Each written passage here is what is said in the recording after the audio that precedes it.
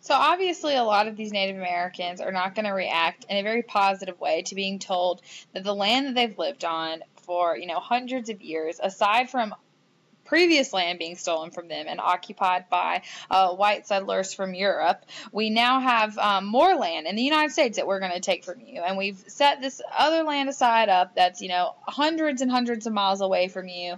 And you got to get there. Actually, it's really, for several of these tribes, it's thousands of miles away. And you can get there however you need to get there. Pretty much that means walking. But you have to leave.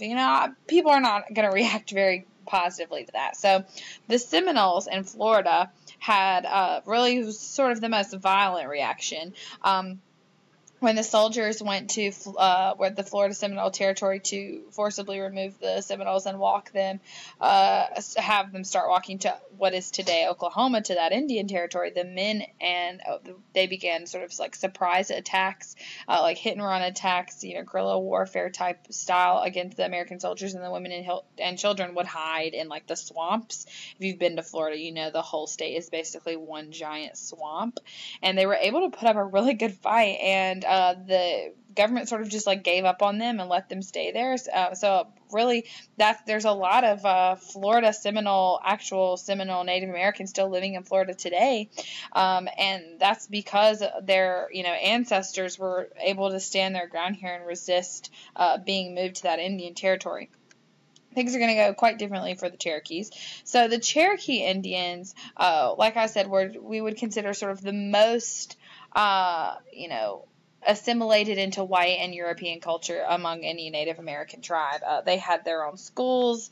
They had their own written language. They had a newspaper that printed in English. They had their own constitution that was modeled after ours. Like I said, some of them even held slaves.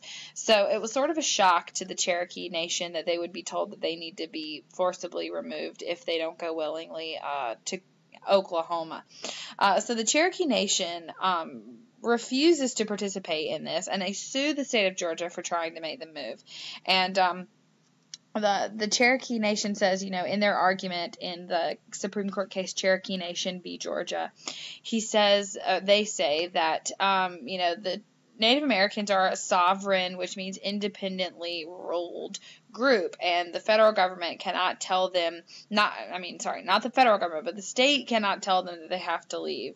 And John Marshall rules in their favor. He says that, the tribe is not subject to state laws, but he says they are not sovereign. They're not subject to state laws, but that means that they are subject to federal laws. They're not sovereign. So Georgia forbids any white people from entering Cherokee territory without the state of Georgia's permission. They're essentially doing this to try to punish the Cherokee Nation for, waging this court battle against them. They're trying to essentially cut them off from the people around them, and that'll hurt them with trade. It'll hurt them with a lot of different things. And there was two missionaries. One of them was Samuel Worcester, who you see pictured there, and they were missionaries who had been working with the Cherokee Nation for quite some time, and they would go there every day, and they refused to comply with this. They said, no, we're going to keep doing what we're doing. We're going to keep going onto these Cherokee reservations in Georgia to keep working with these people. And because they, refuse to comply and they break the law here, they're thrown in jail. And Samuel Worcester sues the state of Georgia and says that they're not allowed to do this. And so John Marshall, again, when this Supreme Court case, Worcester v. Georgia, makes it all the way to him, he rules, predictably so, in favor of Samuel Worcester. He says that Georgia doing this is essentially passing state laws, and he just said in Cherokee Nation v. Georgia that they couldn't do that. So Andrew Jackson, being a total turd, they say, President Jackson, what do you think about this? So Chief Justice John Marshall is essentially saying he's supporting the Cherokee Nation and saying that they don't necessarily have to move to this Indian Territory. And if remember, think back to what the purpose of each branch of government is. It's Andrew Jackson, the executive branch enforces the law, the legislative branch makes the law, and the judicial branch interprets the law. So John Marshall here has interpreted the law to say that it does not require the Cherokee Nation to do these things that the federal government is saying they do. So whose job is it to enforce his ruling? It's the executive branch's job. It's Andrew Jackson's job. So they say, you know, President Jackson, what do you think of this? And he says, John Marshall made his ruling, let him enforce it. Meaning, I'm not going to do anything to support this. If John Marshall wants to stop the military from forcing these Cherokee people away out of their land, then he can go down there and do it himself. I'm certainly not going to, because I don't agree with this ruling. So he is acting like a total baby here. So the Cherokee people, you know, through all of these court battles, realize that it doesn't matter what they do, that one way or another, Andrew Jackson's going to have his way. So they signed the Treaty of New Echota, and in that treaty, they basically agree to relocate, and they get allotted the land that they're going to own once they get to Oklahoma. So the path that they take from Georgia to Oklahoma is 8,000 miles long. Okay, this is 4 times the length of the Oregon Trail. And we remember how many people we said died along the Oregon Trail. 20,000 people died along the Oregon Trail over a series of years and years. And we are going to force 16,000 people out of their homes. You know, a lot of them aren't even allowed time to pack up their belongings. They're literally forcibly dragged from their homes and forced to walk 8,000 miles to Oklahoma in horrible conditions. You know, a lot of them starve. There's hunger problems, malnutrition, exposure. You know, they're not kept well from the elements. It's very hot, and then, you know, rain and things like that. Disease. There's a lot of rampant disease going through all of these people because their immune systems are in harsh conditions. They're not very good. So they're contracting a lot of diseases. A lot of people are dying from that. Bandits. The soldiers aren't even protecting them from being attacked by bandits.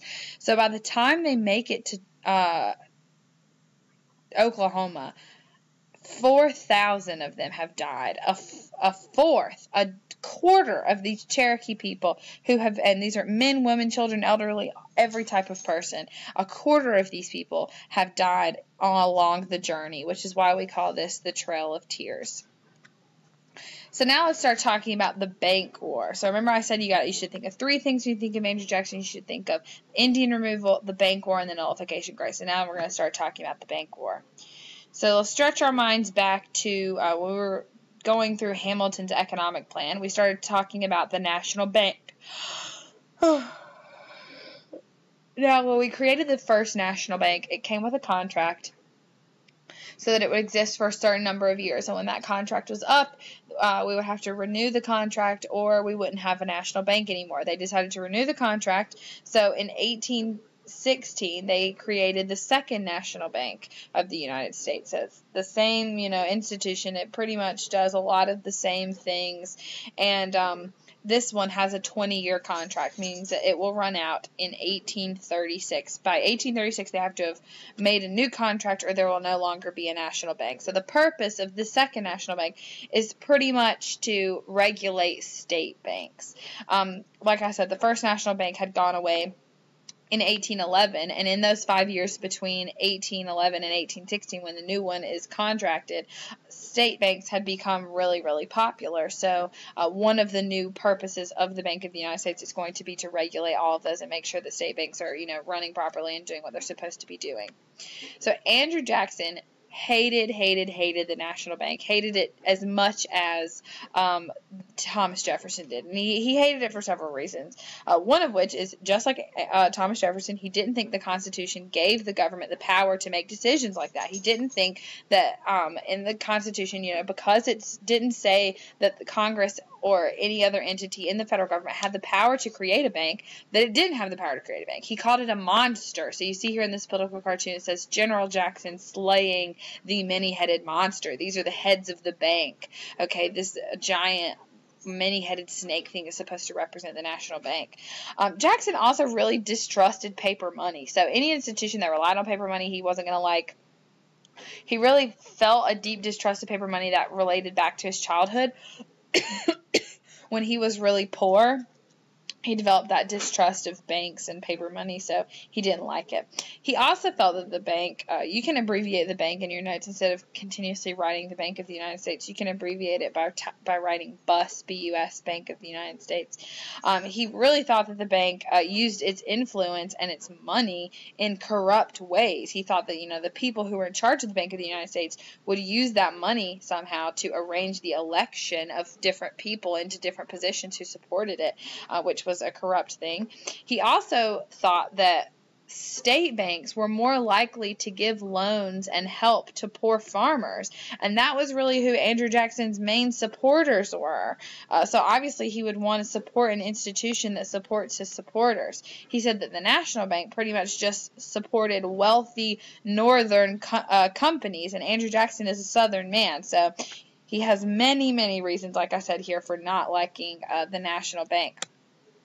So in the summer of 1832, Henry Clay, who you see there on the right, and Daniel Webster, who was a senator from Massachusetts, the two of them introduced a new bill to recharter the bank. The bank is going to be over in 1836, so they're trying to get ahead of the game here by a couple of years to go ahead and write a recharter. Now, obviously, they could have waited a little while, but they decided not to, and there's a reason for that. So Henry Clay and Daniel Webster are both members of a new political party called National Republicans. Remember I said the Federalist Party dies out. This is sort of the replacement of the Federalist Party. So Henry Clay and Daniel Webster are both National Republicans. Remember, Andrew Jackson is a Democrat, not their party. So because the bank isn't actually going to expire in 4 years, they think that they can use a new charter for the bank to hurt Andrew Jackson's chances at re-election. They think, if we put this bill up for him to sign or veto, one of two things will happen. Number one, either he will sign it, and that will be great, and we'll have a new bank, and we won't have to worry about it. Or two, he'll veto it, and we can use that against him in the election campaign. We can say, look at what he did. He's ruining our chances that he's trying to destroy a necessary financial institution, blah, blah, blah. So they can use that against him. So they put up this bill. It passes in Congress, and now it's up to Andrew Jackson. Is he going to sign it, or is he going to veto it? He vetoes it. On July 10th, Andrew Jackson vetoed the bill. So typically when a president vetoes a bill, he issues a short little reason as to why he's vetoing it. He doesn't have to. They just, most of the time they do, sort of how the Supreme Court issues an explanation to all of their major rulings. Andrew Jackson issues a statement as to his why he vetoed this bill, and it is way longer than any other veto explanation has ever been, and he's pretty much like going in on the National Bank and on the National Republicans for even thinking of rechartering the National Bank in this veto explanation. His reasons are basically that, number one, it's unconstitutional. Number two, this bill gives the bank monopolistic advantages, so it basically makes it a monopoly. On top of that, he says that there are political, economic, and social reasons for this action. He says that they interfere with the electoral process, that it's foreign investors are able to make money off of Americans thanks to the National Bank. He even challenges John Marshall's ruling in McCulloch v. Maryland. Remember McCulloch v. Maryland? We talked about that at the beginning of this unit, where John Marshall said that it wasn't legal for the state to tax a federal entity. He sided with James McCulloch when the state of Maryland tried to tax the National Bank. He even challenges that ruling. He says it is to be regretted that the rich and powerful too often bend the acts of government to help their selfish purposes. Basically saying that John Marshall only did what he did, and the Congress is only doing what they're doing now to help themselves, and that there's no other benefit to the National Bank.